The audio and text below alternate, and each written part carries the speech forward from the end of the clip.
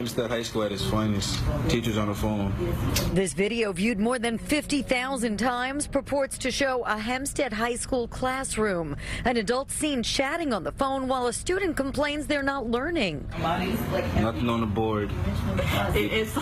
We copied that down, as you can see. Why did you be on the phone for an hour? For an hour. We have not done no work. The play-by-play provided by a Facebook user, eliciting enraged comments from parents like this one. They feel cheated. They feel betrayed. I believe the students, they deserve better. Peggy Perkins says it's the latest outrage in a district with one of the lowest graduation rates in the nation. Well, my teachers, they teach, and yeah. So you're surprised by that? Yeah, I'm surprised. Look at the class.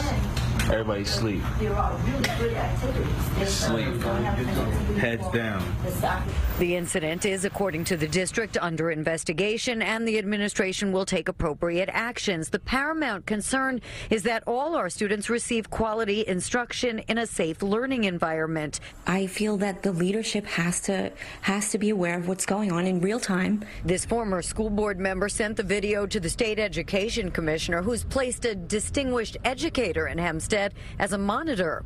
What good is it to in essence watch a train wreck, right, instead of actually taking action and pulling the brakes? The state-appointed distinguished educator, aware of the incident, deferred comment to district officials who say they will update the community when the investigation is complete. In Hempstead, Long Island, Carolyn, Gusoff, CBS 2 News. We have been following the turmoil in the Hempstead School District. We invite you to watch our documentary, 37%, on CBSNewYork.com.